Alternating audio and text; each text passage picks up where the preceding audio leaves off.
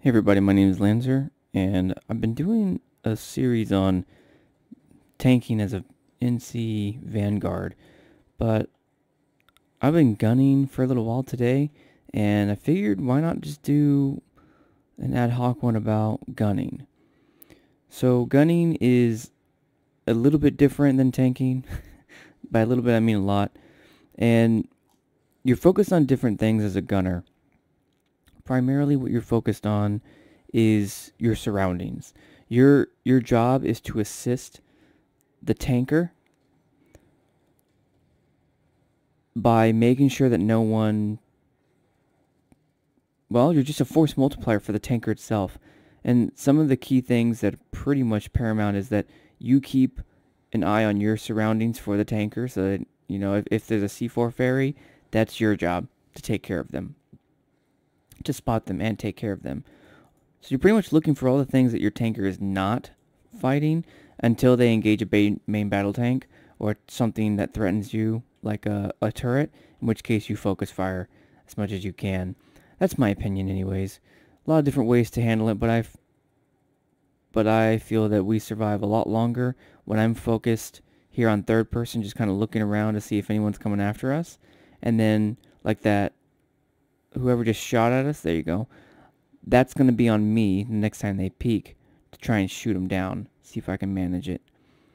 So the tanker is also focused on that, but as soon as they turn their attention away to something else, so I'm going to have myself in third person so I can always keep sight on what's going on around me. My eyeballs are just floating all around, looking for spots of red, blue, that one's blue, but red, anything that I can target or help my tank survive and be better. The universal hello, wagging your turret up and down. So there you go, he's at the very top, looks like a max. So I'm going to start laying down some fire on that max. He's going to withdraw because he's getting hit. And there's another bad person.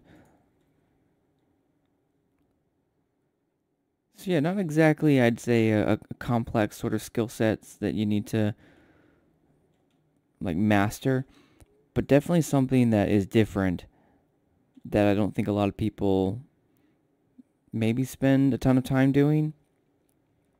So yeah, third person, I'm looking all around, and now I'm looking at all layers. So there's a jump packer right there.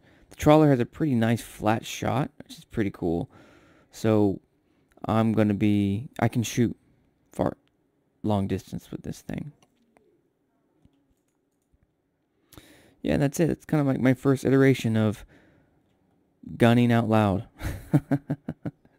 The fight is pretty, I'd say, well underhand at the moment. Well in hand at the moment, but that could change at any second. So that right there, now I need to figure out where that came from. So there you go, second level. Next time he peeks, I'm trying to hit him in the head. I think he's going to go this way this time. Oh, he's going to go that way. That first shot as a gunner, just like if you have a regular weapon, that's your most accurate one. So if I can burst fire, that's very helpful when it comes to accuracy, but sustained fire is fine. Just I try and get that one shot 100% accuracy as much as I can. He's peeking really nice, but he's got like 2 tank barrels looking at him. So something to also pay attention to, oh geez, missing his head pretty bad. Something to also pay attention to is your rounds. As a gunner, it's very easy to lose sight of the fact of how many magazines you have left. Right now I have 130, which is not a lot, because I have 25 rounds per mag. I only have 5 more mags, and I started out with something closer to 12. So, and that's just, in the past 5-10 minutes. So me shouting for ammo, I have to be the one to advocate for that, because our tanker, even though he's yellow, on the mid right, you can see he is also paying attention to driving, shooting, map awareness, everything else that I'm trying to help relieve him on. So I have to constantly tell him what it is that I need. Yeah, and I guess that's where I'll end it. Gunning out loud on Indar for a Vanguard.